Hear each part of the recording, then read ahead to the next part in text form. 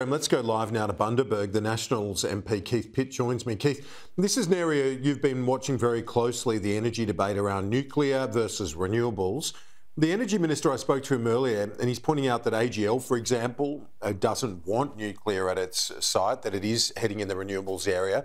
Does the Coalition have enough sites to work with, or companies open to your idea of nuclear for the future of Australia's energy needs? It's a big country, Kieran, and Chris Bowen, what a hypocrite. The Labor government's just poured nearly $5 billion into building the nuclear reactor in Britain, not here, to train the British people and British apprentices and British technology to then take that reactor and put it into a submarine in Adelaide, which will then go around most of the capital cities with a nuclear reactor in it as part of our defence strategy. So the idea that we can't utilise them on shore, I just think is wrong. Never forget that Chris Bowen has provided incentives that are just extraordinary. Guaranteed rates of return, whether you generate or not.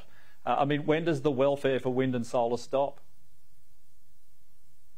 When you look at the question of nuclear, one of the criticisms is that you don't need 24/7 peaking power in Australia. With renewables and our vast supply of renewables, you basically need things like gas, which you can turn on and off very quickly.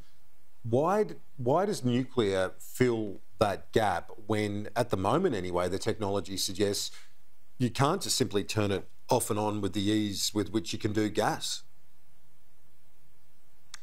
Oh, firstly, I support building things that work 100% of the time. If you're only building one generation system, that is much cheaper than building two. And all of this is about the response of the unit that you're driving. I mean, this is a technical argument, but that's just what happens. It's about how quickly you can get in fuel and get a response in the generator to deliver what you need. Intermittent wind and solar will always be unreliable. That is the reality. It hasn't been properly costed. There's 28,000 kilometres of transmission to go where people don't want them, and yet we can build small footprint nuclear that works 100% of the time, that lasts for literally decades, is almost indestructible when it comes to hail damage, for example, unlike solar. I just think it's the right way to go, and it's being utilised around the world as we see in other countries. Is there a technology element to this that is proving effective in getting it up and going more quickly? Because previously it's taken days, if not weeks, to get some of those reactors moving. Well, it's simply a matter of how quickly you put the energy in. It's just a big kettle that it just produces steam. The only difference is the fuel source. This is how coal works. It's how gas works.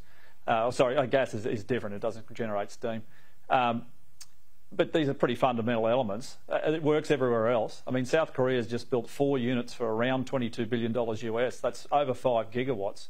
That sounds like pretty good technology to me with a small footprint. It won't have the impact on agriculture. I mean, look at Victoria. They just hooked a report which said that some 70% of Victorians' ag land will have to be covered in wind turbines and solar panels. That is just extraordinary. The government's welcomed the uptake in EVs. 2/3 of the electric vehicles on Australia's roads have been bought since the last election. More super fast power charging units right around the country. They're going to double that network over the next year. Have you seen an uptake in your area? Kieran, if Chris Bowen was spinning any faster, you could use him to dig post holes. At least he'd be useful then. This is just, it's not reality. I mean, my local area has about 70,000 vehicles registered. The uptake on EVs is 63. And the reason for that is it just doesn't work for the people that live here. If you want to buy one and it works for you, knock yourself out. But we're hearing reports now that they're virtually valueless when you go to trade them in, because the dealers would likely have to change out the entire battery system because they don't know what's happened to it over its operational life. So it could be dangerous. They just don't know. And I know we're hearing from Toyota, and Chris Bowen's using that for spin. But the Toyota manager still said there's an enormous amount of work to do. It'll be extremely difficult.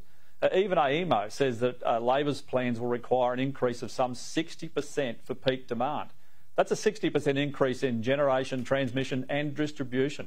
Can you imagine the cost? And why does no one consider the cost anymore?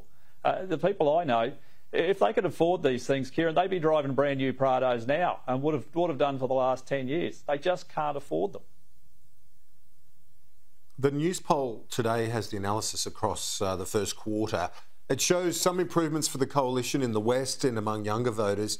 There is a view, though, being expressed that the coalition should be doing better given the various challenges that the government has faced. What does the coalition need to do to be competitive? Well, Labor was basically at high tide in every state apart from Queensland at the last campaign. And don't forget, New South Wales and Victoria are both going through boundary redistributions and they'll lose a seat each. So depending on which side of the ledger they go on and depending on the impact on the marginal seats that either we hold or Labor holds, that will have a very, very big impact.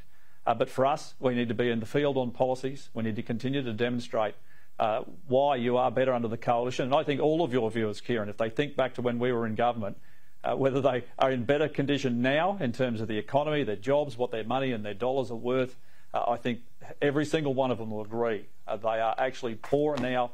Life costs more, cost of living is up, rent is up, they can't buy a house. It is very, very different under a Labor government. Keith Pitt, member for Hinkler, great to chat. Appreciate it this Easter Monday. Happy Easter to you. See you soon. Great to be with you. Blessings to you.